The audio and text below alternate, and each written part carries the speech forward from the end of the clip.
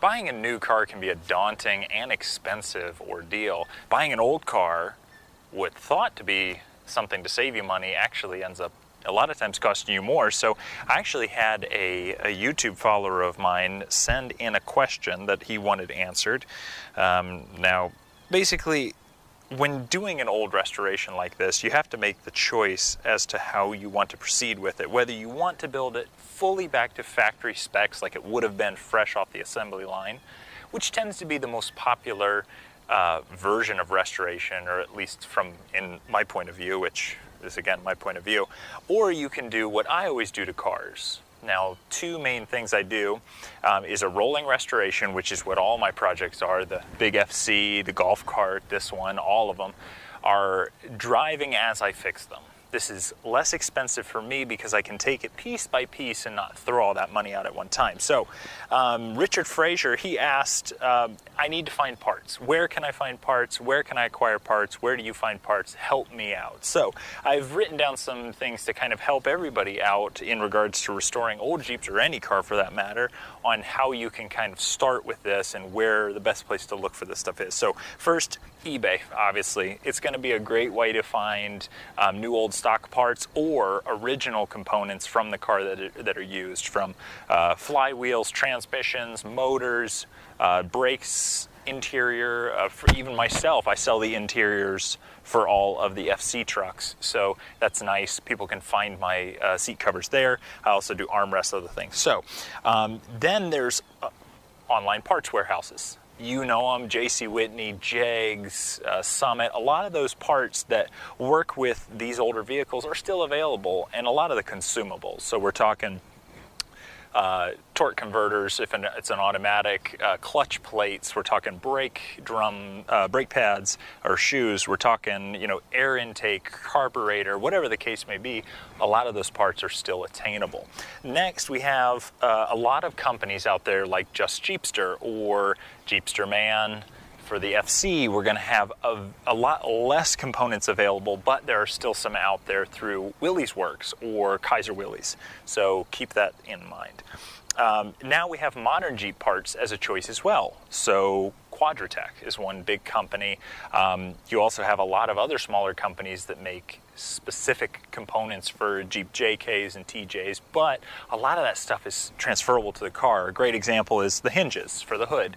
Original hinges for this, I couldn't find. However, the hinges are the same through all the years, and I believe these are off of an 80s or a 90s model Jeep Wrangler, so you can find them. Next, OfferUp, Craigslist, LetGo, all these local selling sites, just like Craigslist, where you can post up and sell things quickly. Now, one thing to think about, and I guess the trick here with those websites, is that sometimes people don't know what they're selling. So they'll post something up, they'll put a price on it, and it'll say Jeep. That's the only descriptive term. So if you go into those systems and you just search Jeepster or Commando, you will find some components, but the reality behind it is people don't always pay attention. Or if the components have been sitting long enough, they don't even know what they go to. So searching under more broad terms are always a great way to find components. For instance, the motor in a lot of these cars are Buick motors. There are some AMCs, and then of course some original Willys motors. So if you just search the word Commando, you're not going to find any of the motors, to be honest, unless they're with a frame and somebody's saying, hey, I'm selling this Commando frame and motor. So if you simplify it down to Dauntless or Buick or V6, you can a lot of times find things that other people didn't. So a great example is the FC. The motor, transmission, transfer case, an extra set of rear fenders for the Jeepster, the hard top here, and the wheel carrier that I have on this Jeep, I actually found on OfferUp under the title Jeep. That was it. And all the picture was a bucket of components. So I looked through the bucket, and the reason I knew it was Jeepster parts is because the rear light bezels was sitting on top of the bucket. So you do have to scour. It's not something you can just search one term and poof, you're going to find all this stuff. So Craigslist, OfferUp, and even Facebook Marketplace, LetGo, all that. Next, Iwanna, or your local newspaper. Depending on what region you live in, Iwanna seems to be a South thing, you know, North Carolina, South Carolina, Georgia. Iwanna is a local paper. You can put anything in. I think it's like 25 cents a post. And you can post cars, you can post goods, free things, garage sales, puppies, whatever. And there's a lot of opportunity to find old timers with Jeep parts. Because, and I'm not saying anything against anybody, whether they're not technically inclined or not. However, old cars are often owned, fixed, and hoarded by older people. That's just the reality of it. So finding them can sometimes be, you're driving down a road, you see it in a field, you stop, you chat. But there are a lot of ways to find components for Jeeps. Now let's talk a little bit about other options, alternatives. So we've talked original OEM, we've talked new old stock, we've talked aftermarket support for modern vehicles. But what we really never talk about when you're restoring is fabricated parts. So a great example, this Jeep has a parking brake, right? It's a pull lever parking brake. The cables run back, there's a stop for the cable, and then down to the drums. They don't make the stop bracket for that cable anymore. So the only way to make the stop bracket was to weld it up myself and put it in. And that's what you have to do.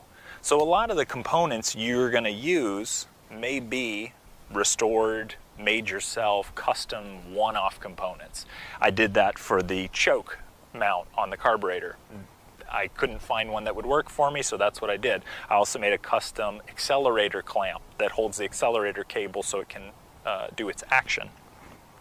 And then of course on the interior, I'm not using the original dash, I'm not using the original switches. Everything's been moved to aftermarket components because this particular candidate for restoration was not going to be, it's not going to be adequate. The parts with it weren't in good enough shape to restore it. So my idea was an off-roader, daily driver, fun little just beat up pickup truck or full cab or convertible, whatever mood I'm feeling in that week.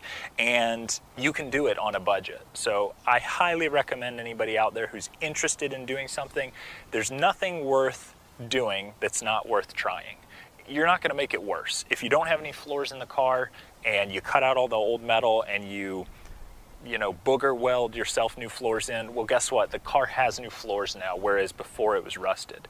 There's a lot of stigma around restoring cars and not doing it showroom quality. But the reality of it is 90% of people don't have the time, money, or energy to restore a car like, you know, your Motor Trend channel guys do on all their Discovery Channel shows or History Channel shows. Your average Joe doesn't have the money for that. So the reality is you can do this yourself on a budget. Really, I think the bulk cost of this vehicle was the original purchase, which was, what, $1,900, $1,800, I don't remember. The wheels and tires, and then the suspension. The rest was just odds and ends. So the carburetor, I just rebuilt, all the wiring, all the plumbing for coolant hoses, all that was still there, and I was able to use it. So I highly recommend anybody looking to do a project like this, take it on. You're not gonna hurt anything, and you're gonna learn a lot along the way, whether you're buying the components, building the components, or trading for components. You can find a lot of the stuff to keep these bad boys on the road. Now, it's gonna differ from vehicle to vehicle, but hey, take your time, search out there. You can find it, just broaden your search terms. And Mr. Frazier, we appreciate you dropping a comment below. We appreciate y'all for watching the video. We hope you have a lovely day.